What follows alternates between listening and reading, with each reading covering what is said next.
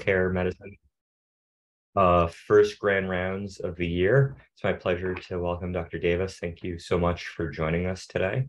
I just wanted to remind everyone that new this year, we will be offering CME credit for all the people who are attending the Critical Care Grand Round series. There was an email that was sent out yesterday with how to register for CME Cloud.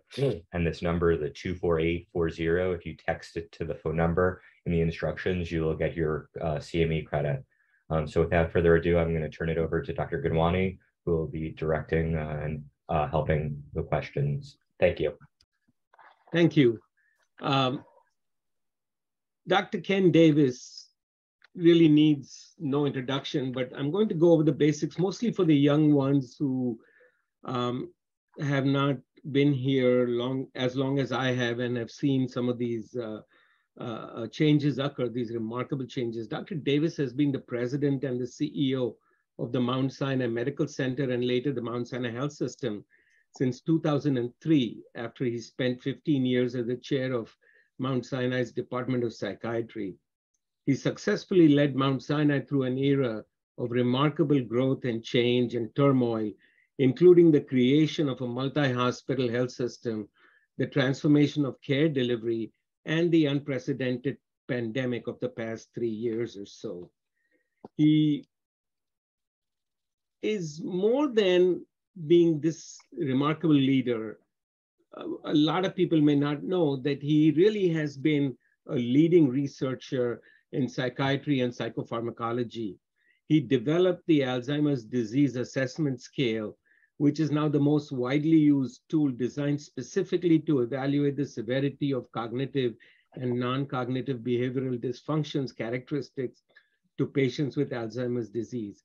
This tool is used by the FDA to evaluate drugs and their efficacy for Alzheimer's, and his research led to 4 of the first 5 FDA-approved drugs for Alzheimer's. He's also done seminal work on schizophrenia and essentially showed that anatomic changes in oligodendroglial cells and myelin play roles in the disease's pathophysiology, and that dopamine, which was long thought to be hyperactive in a schizophrenic brain, is actually hypoactive in different regions. His paper, Dopamine in Schizophrenia, Review and Reconceptualization in the American Journal of Psychiatry in '91, is the 3rd most cited paper on schizophrenia research in its decade.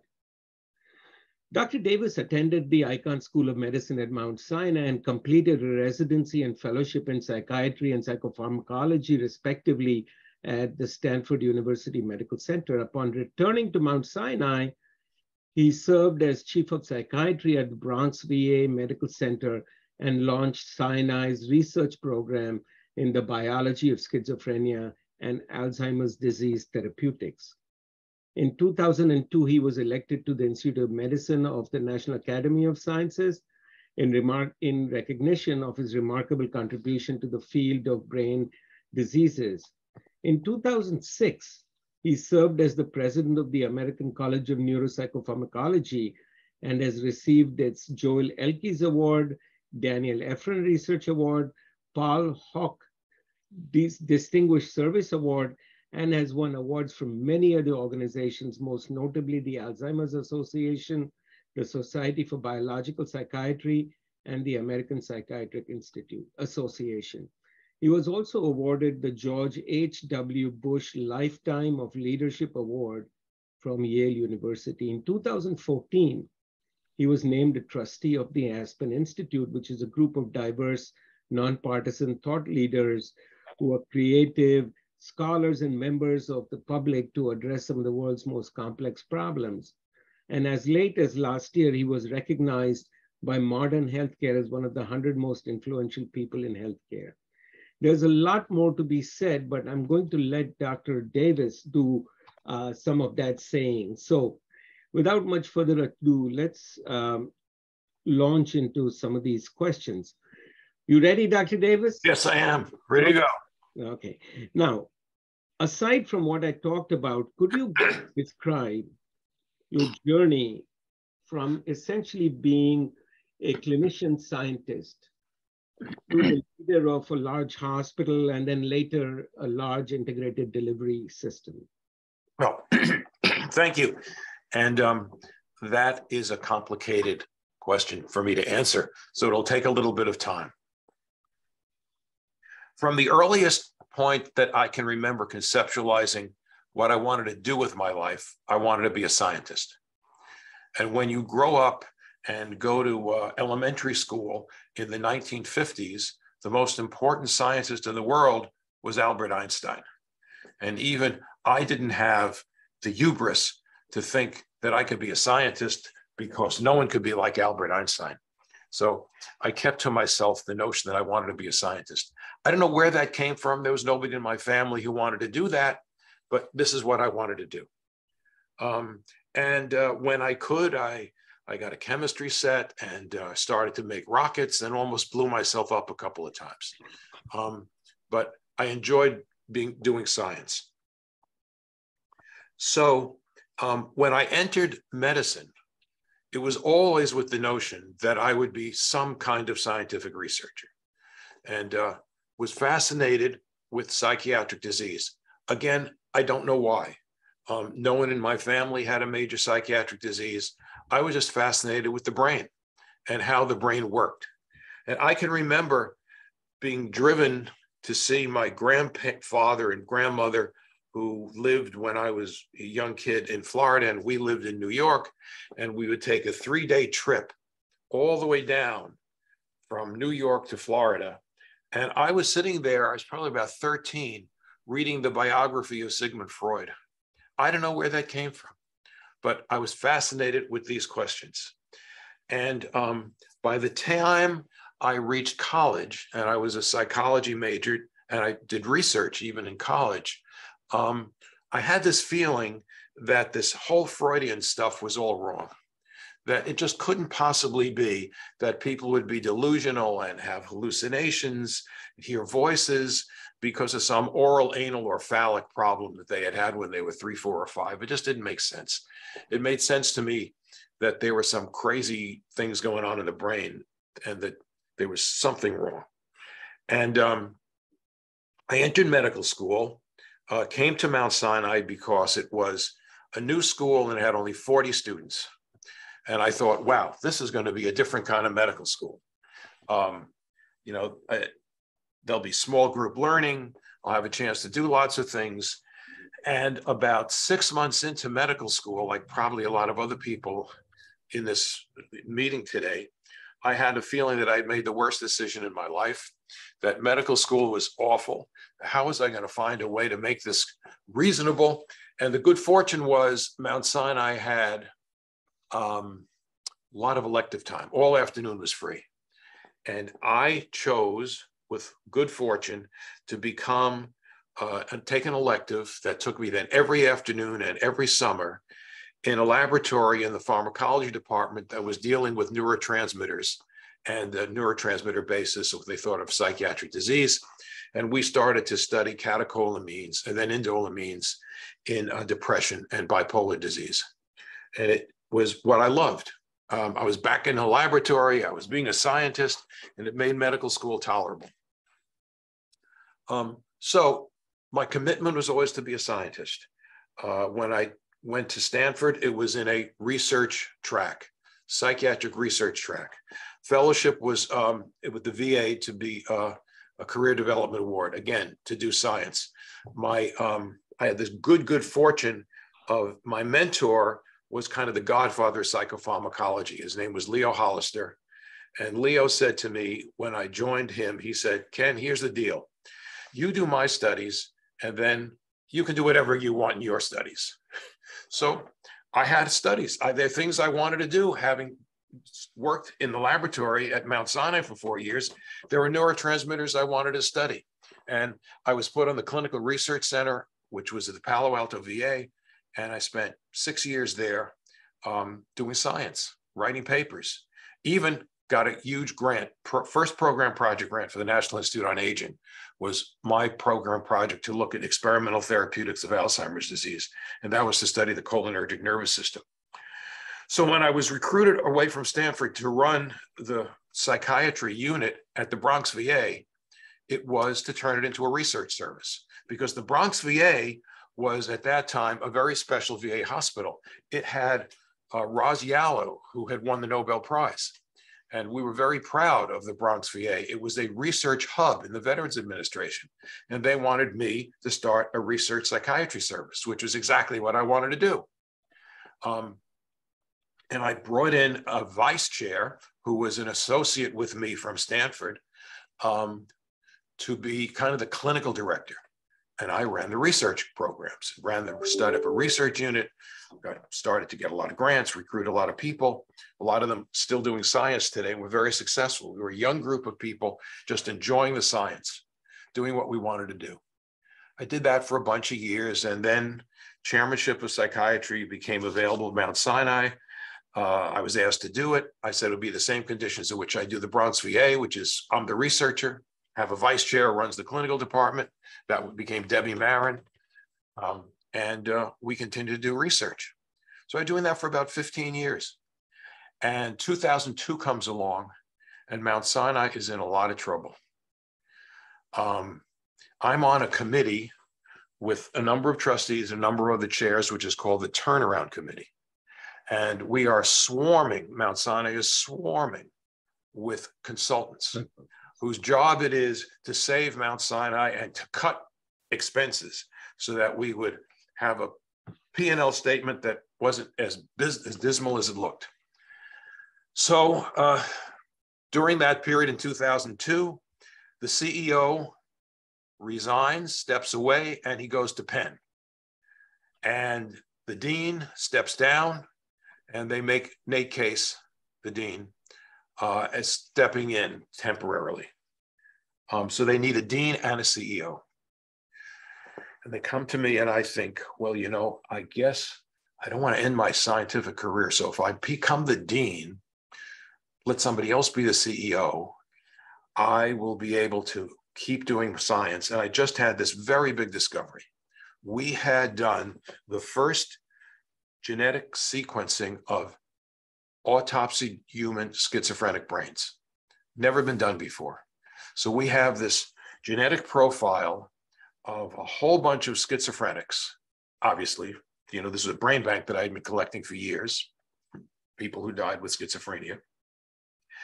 And I'm looking at all the results and I'm looking at the data, and I think I'm supposedly going to find that there's a neurotransmitter or neurotransmitters that are abnormal. And to my surprise, there's a whole group of genes that are all underexpressed. And what do they come from? Oligodendrocytes.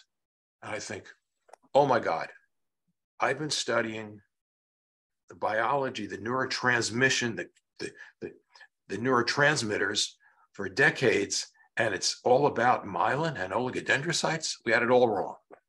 We write a paper, it goes to the PNAS, Proceedings National Academy of Science. You know, it's the most prestigious journal in science. And it's all about myelin and oligodendrocytes. And I think the good news is if I'm the dean, I'll be able to keep doing this. So they choose me to be the dean. I'm the dean in January 2003. And by the end of February, I got called into the chairman of the Board of Trustees office, Peter May, who's the new chairman. And he says, you know that CEO, Ken Burns, that we hired about 8 months ago? Well, we're firing him. He can't figure this out. And we want you to be the dean and the CEO. I think to myself, oh my God, this isn't what I ever wanted to do. I just had another big scientific discovery. I love science. How am I going to fix this? And I think about it, and I knew because I was on the turnaround committee how bad things were. Most people don't know this. When Peter May told me to do this job, we had 2 weeks of payroll left, 2 weeks of cash for payroll. That's how bad things were. So I'm walking around Mount Sinai thinking, what am I going to do?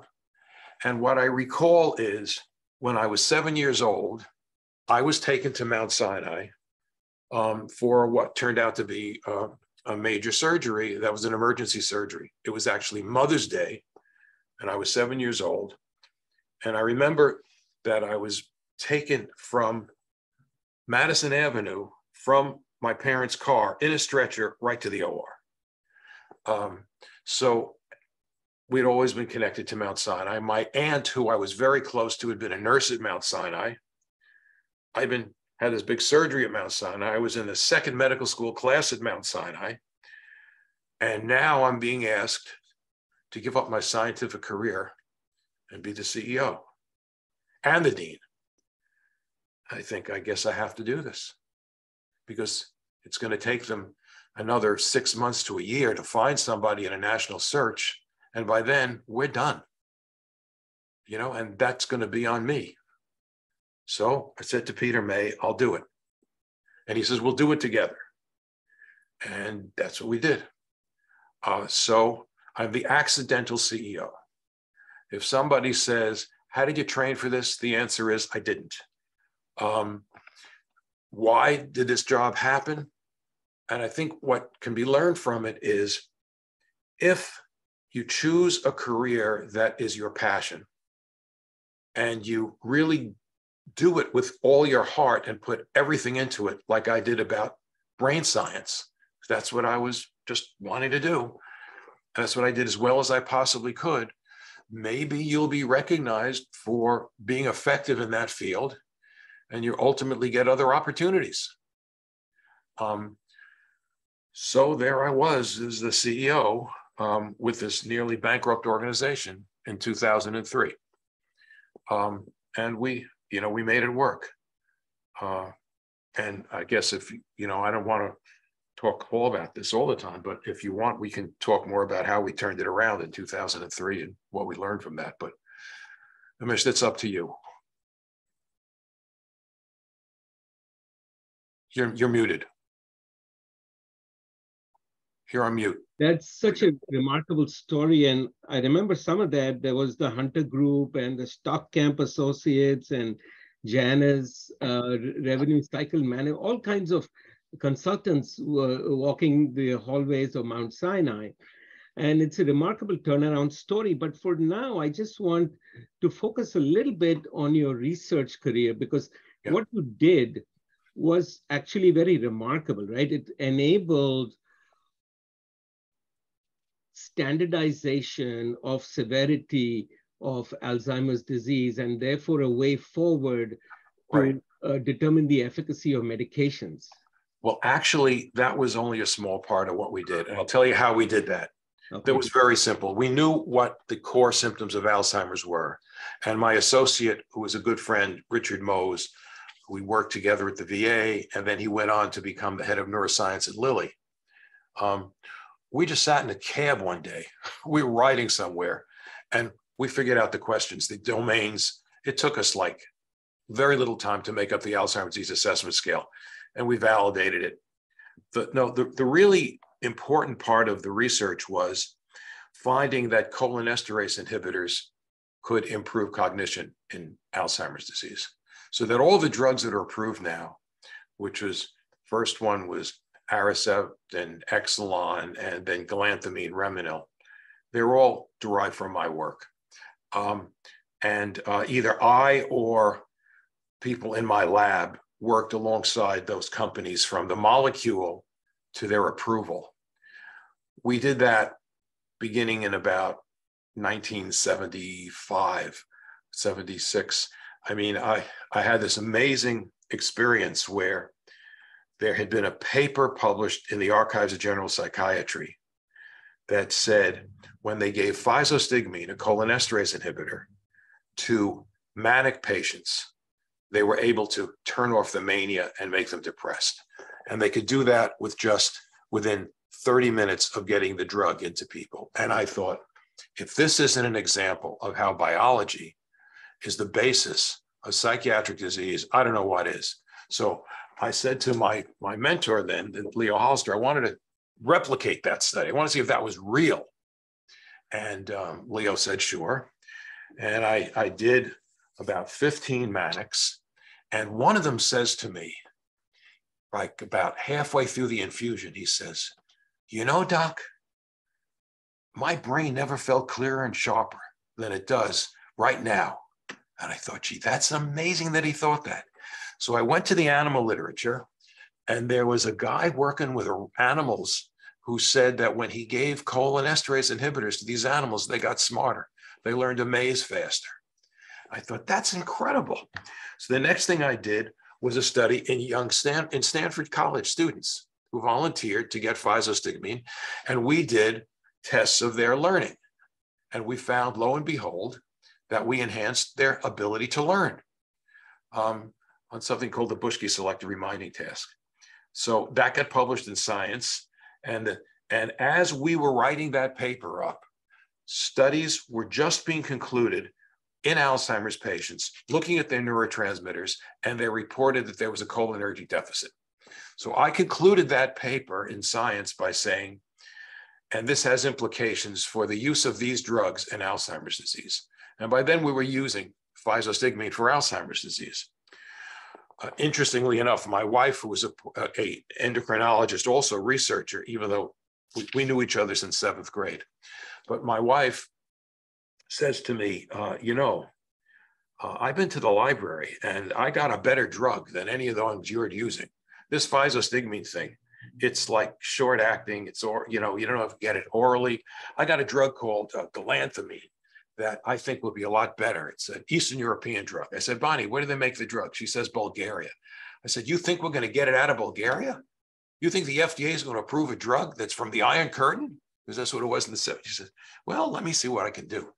And ultimately, my wife and I were able to license that drug to Janssen. And so that became her drug and her company, which still has a company that she's working on other drugs. So,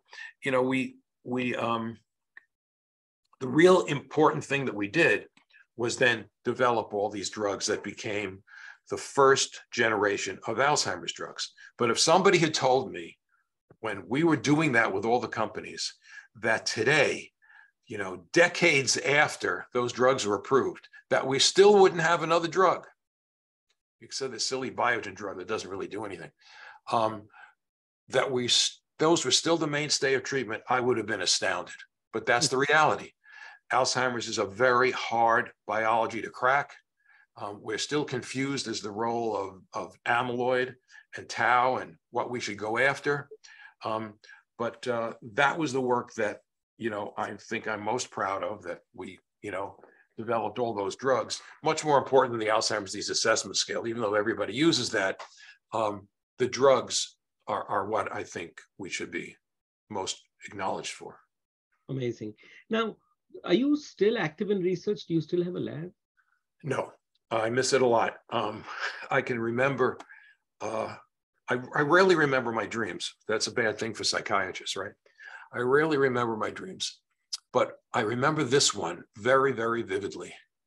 I was back on running the research unit at the Bronx VA, and we were talking about science and more clinical trials and more biology.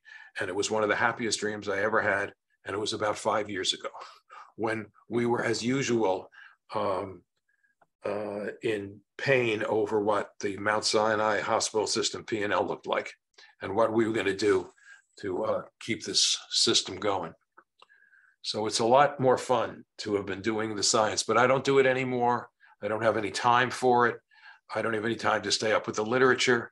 And being as far behind as I am, I only see it through my wife's eyes, who still does science, and some of my colleagues. That's great. Still occasionally go to the meetings.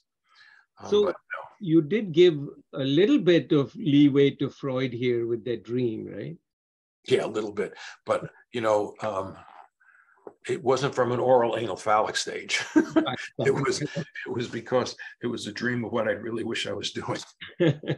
Okay, now back to your leadership. Now, I remember around 2004-05, there was this big tome. I think McKinsey produced a roadmap for the future or something. I remember we saw those slides about NIH funding versus research space and all that. Can you take us through that early journey of the turnaround? Okay. How that came about? You know what I'm talking about, right? I am. So as you pointed out, at that period, we were swarming with consultants. And the first day I took over, the head of the Hunter group comes in and he has a whole bunch of FTE cuts that he's going to do again. And I look at this, and one of the cuts was to Margaret Prestusko's office, who's now, the president, who's my associate. And I say, wait a minute, we can't cut that office. He said, why not? I said, because I need data.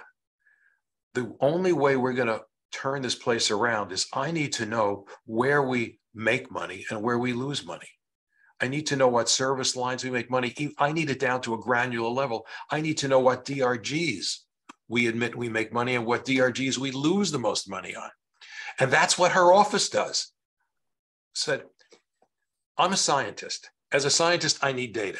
To figure out what's going wrong here, I got to find out where the profits are and where the losses are. And I need it as the most granular level. We're not firing her. So I sat down and I started to study all this stuff. And I realized that the problems that we were having wasn't so much in our expense side.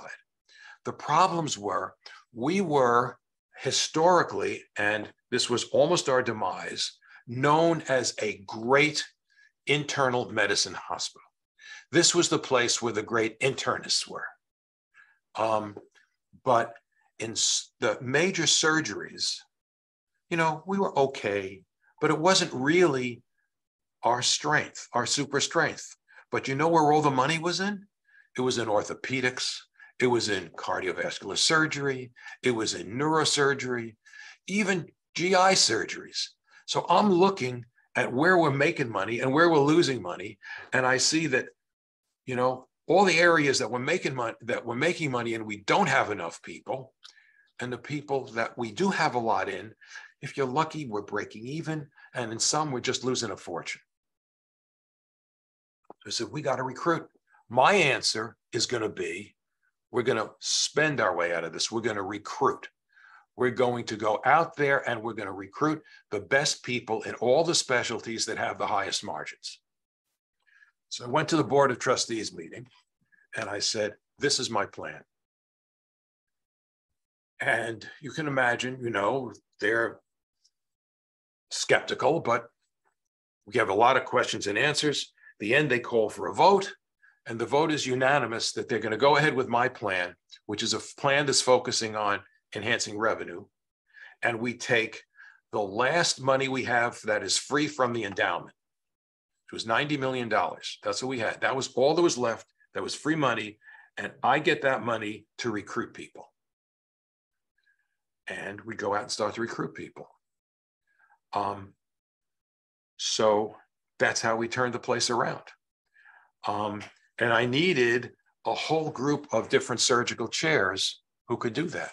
I mean, I can tell you a story of a chair of orthopedics. This is, after I've initiated, we're going to recruit. So we're recruiting a big orthopedic group. And people on my management team are doing it. And finally, we've got this group all lined up.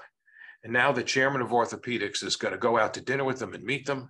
And he comes into my office the next day and I said, so how did it go? And he says, well, Ken, I had to tell him the truth. And I said, oh, well, what was the truth? He said, had to tell him the ORs just don't work. I said, are you kidding? So we've just hired a new OR manager. It's going to work. It's going to work. He says, well, they're not going to come now. So I said, so tell me something. How long do you think you'd like to stay at Mount Sinai? So he says, I think I would be here about another 6 years and then retire. I said, well, here's the news. You have 6 months, you're fired. And I made Evan Flato the chair of orthopedics. And we went on like that through every surgical chair who was told, your job is to recruit. That's how we're going to save Mount Sinai. So we did. But when I went to that board meeting and I told them my plan, I was riding back to Mount Sinai and uptown with Dick Ravitch, who's on our board. And Dick Ravitch had been a very prominent person in politics. He knows a lot about public policy. And he turns to me as we're driving back and he says, you know something? This plan of yours better be right, because if it isn't, you're going to be the last CEO at Mount Sinai. That was a word of encouragement. So, but that's where we were, and that's how we did it. I guess that helped to focus the mind. Now, moving a little bit away from, so thank you so much. This is such a fascinating story, and I'm sure it'll be several hours worth of anecdotes. Just the last bit on this area. Describe that transition when you gave up your deanship and focused solely as the president and CEO, and of course later as only the CEO. Okay, well, I had been friendly for a very, very long time with Dennis Charney. His career and my career paralleled each other. He was at Yale, you know, I was at Mount Sinai, but we'd meet at all these meetings. He would talk about depression, PTSD. I would talk about schizophrenia, Alzheimer's disease, but we were always very friendly. And Dennis, and then I became on the advisory committee of the NIMH. So I'm reviewing their intramural program, and it's, you know, got strengths and weaknesses, but one of the weaknesses was an affective disease. And I suggest to them that they hire Dennis to take him away from Yale and be the head of what was the largest laboratories of the NIMH. So Dennis goes there and he's doing fine, but the NIMH, you know, underpays everybody. And he's got a lot of kids and they're going to go to college. It's going to cost him a lot of money. And he's coming back here. We talk to each other a lot. So I say, Dennis, why don't you join me here? And you'll be the dean for research. I'll stay on as dean and you'll be the dean for research. And if that works out, in 2 years, you could be the dean, and then you run the school and I can just run the healthcare system. And he says, sure, well, that's the plan. So I recruit Dennis here and it works very well. Now you should know that historically, since Mount Sinai started a school, often the person who ran the hospital and the person who ran the medical school didn't get along. They all thought that they were fighting for the same resources. And that kind of tension was destructive to the institution. So I knew that with me and Dennis, it'd be easy. We trusted each other for a very, very long time. We knew each other. So I brought Dennis on, made him ultimately the dean. And that was able to give me more time to focus on the healthcare system, and gave them, you know, a full-time dean who was far more accomplished than a dean we had previously had. Another member of the National Academy, good recruiter, somebody who could make a real difference, and he has. But I think part of the good fortune there was, I don't believe that much in search firms. I like to hire people that I know or somebody else on my team knows very well. And we bring in the best people that way, rather than to deal with the kind of search firms that want to just sell people. And, you know, so Dennis, you know, was just a perfect person to be the dean and work alongside me. Perfect. And you're relinquishing the role of president. Well, that's because, well, it's a complicated story. You don't. No, it's okay. My original contract would have ended a few years ago, and the board wanted me to stay on. But, you know, there is a reality to the biology of aging. And, you know, I will be 75 in a week. And I never expected I'd continue to be a CEO at this age. Yeah. So Margaret had always been the COO, the chief operating officer. And increasingly, she was doing more and more and more work. And I thought it was unfair for me to continue to keep these titles when, in fact, she really was doing the day-to-day management of the system. And I was working at a different level, strategically and in fundraising, you know, doing a lot of the planning. So I wanted her to have the recognition that she deserved. And that wouldn't happen without giving her the president title. So that's when I just became CEO. Okay. And so, look, now this will be the last question as it pertains to your leadership and, of course, the emerging leadership. What challenges and opportunities for the health system do you foresee in the next 5 to 10 years? And what would be the qualities that would be required from the next generation of leaders to deal with these issues? Well, the problem that we have is that Medicaid pays us about 50 cents on the dollar of what it really costs us to take care of a Medicaid patient. Medicare pays us about 85 cents on the dollar for what it costs us. And we're over 60% across our system, Medicare and Medicaid. So we have what increasingly is a very difficult equation to put together and make work.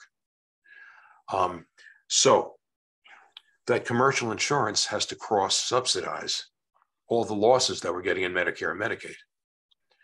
That means we have to make Mount Sinai a very attractive place to people with commercial insurance. In healthcare, geography is destiny. So where your hospitals lie tells you the communities you're going to serve. Where your big ambulatory clinics lie is who's going to come and see you. So we have to think very smartly about where we grow. How do we deal with this problem that we have by being so dependent on government payers to maintain the quality and to be able to do the kind of things that we continue to want to do to lead. We don't want to become, you're probably reading what happened to Maimonides. We are a national leader. We want to maintain our presence as a national leader. We need a very robust research program, medical school. We have to be on the cutting edge of everything clinically. That requires, a P&L that's generating money. And that's not going to happen if we're all Medicaid and Medicare. So the big challenge that we face is how to address that. Now that gets addressed at a number of levels. Today, I was on the phone with a city council person. Yesterday, I met for a long time with a woman who's running for Senate from Florida, Val Demings. I just got a call from Maggie Hassan from New Hampshire, who's running for Senate. She is the incumbent. So I have to spend a lot of time telling people who can make a difference what are the politics of the economics of healthcare in order that they understand what it takes if they're really going to have equity in who we take care of. If we institutionalize inequity in healthcare with underfunding Medicaid and underfunding Medicare, we can't turn around and say, why isn't everybody treated equally? Why doesn't everybody have the same outcome? Well, you've institutionalized inequity if you're going to pay Medicaid 50 cents on the dollar for what it really costs. So if you, the most progressive people in this caucus, think that you're not going to spend money in your budget on Medicaid, don't talk to me about equity. You are institutionalizing inequity. So part of my work then is to make the political statement, the policy statements, to get people to realize that doesn't work all that well for the most part. The other part is to find a management team that you can trust that can make changes. And then the last part is philanthropy. I have to raise a lot of money, whether it's from the Hess family, the Kravis family, who I've just, we're going to have major gift announcements from them. And you see their names all over the place. These are very important to us. We generate over $200 million a year in philanthropy. We need that. Carl Icahn has become a good friend of mine. This year, at the end of this year, it comes a very, very big payment due for his having named this school. And it's going to happen over the next couple of years. So, these are all the things that I spend my time on now that, I have time to do because I have a good people in the management team who can take over some of the other responsibilities. Wow. Okay, now, well, thank you for that. I think this gives us a very great overview, and a lot of the younger folks who have not really been here for some of that journey are getting an idea of it. And you alluded to Maimonides. A lot of people don't know this, but Maimonides used to be really the pinnacle of heart surgery. They performed, I think, the first heart transplant in New York and the second in the world, and by Adrian Kantrowitz, who also invented the balloon pump. So that's the greatness of Maimonides. And, now the fate it's, meeting is, as you said, fate of geography. And there's not much one can do about it. And the same is true of Montefiore. True, yes, indeed.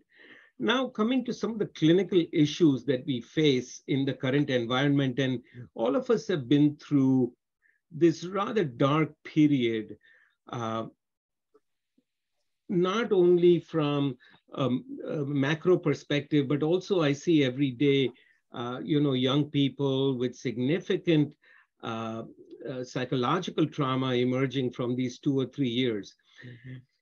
So we've learned many clinical lessons from the pandemic, first from confronting basically a brand new disease to now knowing something about it. But from a systems perspective, what lessons have we learned and how do we prepare for the next pandemic? Whoa, well, we've learned we need to be flexible. It's extremely important that people understand that when faced with unprecedented times, we have to take unprecedented actions. And standing behind traditional roles isn't going to help us. So that if we move people from unit to unit, if we change ratios of staffing from unit to unit, if we assign people who otherwise wouldn't be there, we have to have the flexibility to do that. I think that's probably, lesson number one that we've learned here about that.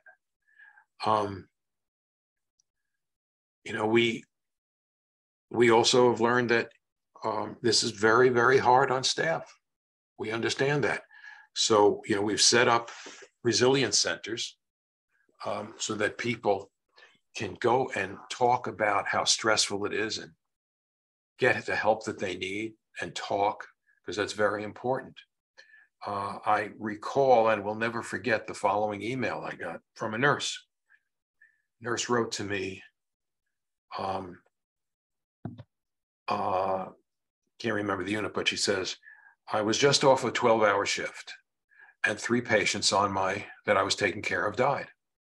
She said, prior to this epidemic, there might be 1 patient in a month that I would take care of who would die.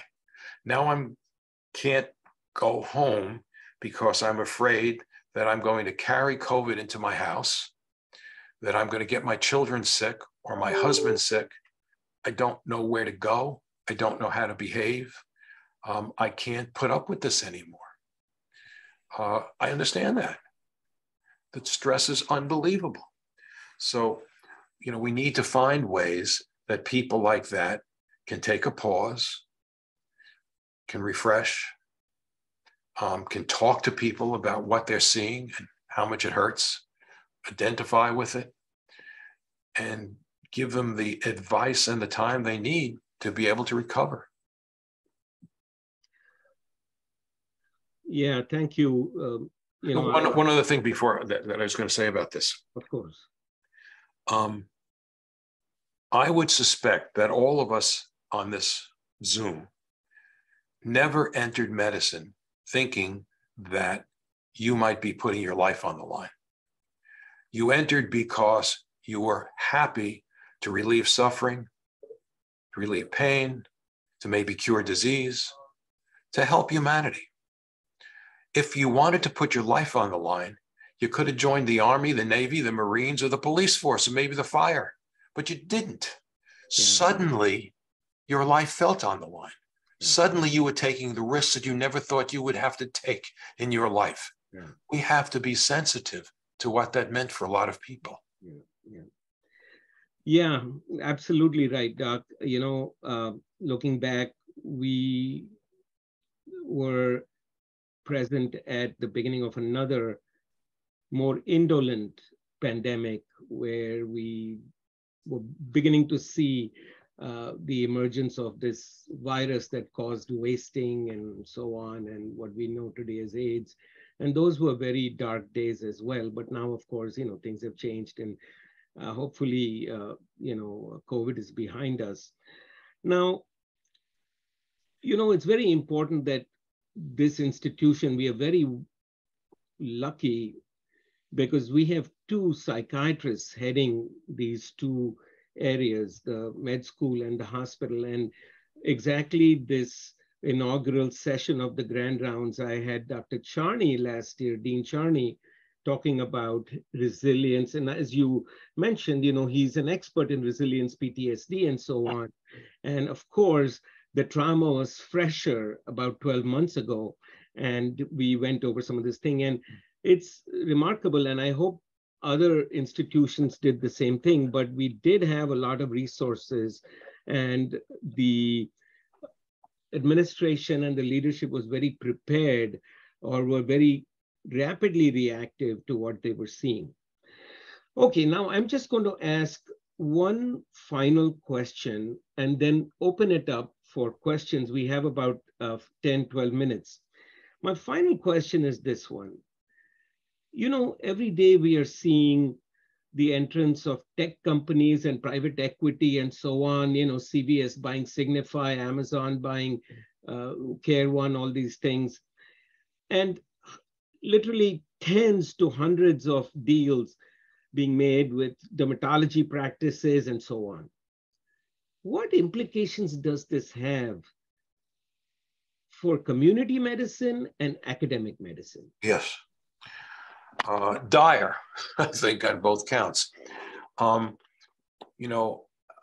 my other hat as an investor and as a friend of a lot of people who do private equity, I know their business model.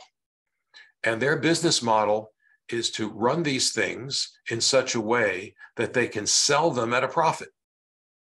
And I'm thinking, how do you take a primary care practice, which we know to begin with isn't a great business, and then turn it around in such a way to sell it to the next person at a profit? Who's going to buy that? I don't know. I don't think that they're as sophisticated in the medical area as they might be, and that this may cause big problems for them as well as the groups that they buy out. And the groups that they're buying out get overwhelmed with the offers that they're being offered. They never thought that they'd have this kind of windfall. So of course they say yes. It's for the private equity guys then to think about what are they going to do to make this work? And how will their lives of those practitioners change once they're in the hands of private equity that's got to run them and turn this into a big profit system so that they can sell it later? So I'm worried about it. There is a reason why New York has stood behind the notion that our medical centers would not be not-for-profit. But of course, that doesn't extend to our big practices. And the private equity people are coming in and trying to buy those big practices and change their direction. I'm concerned where that will go. So, time will tell, but it's certainly an initiative that we have to watch with great concern. Yeah, and not only, I guess, for the futures of these practitioners, but ultimately the patient will bear the burden, right? The patient and society. And society. You're 100% right. You can imagine that none of these private equity people are picking up practices that do a lot of Medicaid. And they're probably not all that happy with practices that are largely Medicare. So they want to buy practices in Scarsdale, and Armonk, and Chappaqua, or on, Manhasset. All the nice areas where you've got a whole bunch of commercial patients. But what does that leave for the rest of us? Another insolvable equation. So true. I have no further, I mean, I have tons of questions, but I think for now, I have really nothing more to add. Dr. Matthew has a question that he's posted on the chat. And he says, thank you for your excellent walk through the history of the health system and your words of wisdom. Many physicians get job training for leadership roles, and it sounds like this was your journey. Do you have advice with regard to formal training for the clinician, be it an MBA, MHA, executive certifications, etc.? Okay, I have none of that. I don't know what I would have learned by doing it. What helped me be effective was that I was a scientist who was data-driven, and I used data to manage. I also was helped by the fact that as a psychiatrist, I had some sense of how groups worked and how to make people feel effective in a team. Here's a little aside on that. When I was watching Mount Sinai in those very dismal days when there was the turnaround committee, we had a lot of the executives before I took over meeting with the consultants and with trustees. And the meetings of those groups were, to me, a psychiatrist who had actually studied a lot of group therapy with one of the really leaders in group therapy, is something I really enjoyed while I was at Stanford. I was watching these enormously dysfunctional groups. One member of this group, who's no longer with this team, I don't want to say his name, would wait to the very end of the meeting and then would say, you know, but here's why we can't do it. We'd have his plan. Here's why we can't do it. Here's why this isn't a good idea. And he'd say, oh, this is illegal and that's illegal. And I don't think it, and then he'd walk out. And I thought, this is incredible. Everybody wants to prove they're smarter than everybody else in this meeting, and nobody's solving problems. So when I came in, imagine, alongside keeping Margaret, I let go. I terminated a whole bunch of this management team because I had a sense of how dysfunctional they were and how they'd never work as a team. And I brought in my team who'd been working with me from psychiatry, who trusted me. And the management team that we have in place here has largely been the team I've had for 20 years. We trust each other. And I didn't learn that anywhere. And that didn't come from an MBA program or an MPH program. Maybe came a little bit from being a psychiatrist and running groups, or maybe it's just, you know, intuitive. So Got it. I come back to what I said at the beginning, which was, if your goal in what you're doing now is to ultimately have more of an administrative leadership role, just be very successful at what you do. I think that reflects how you'll be successful in the next level job. Great. I think those are very important words for all of us to remember, and distills down essentially to that idea. It's now 1:55. I have one last chance for people who want to ask a question. Otherwise, I want to thank you so much for a very engaging hour, very useful, very informative, and it'll stay with us for a very long time. Anyone? Thank you, Dr. Davis. Thank you, everybody. Over and out. Thank you. Bye-bye.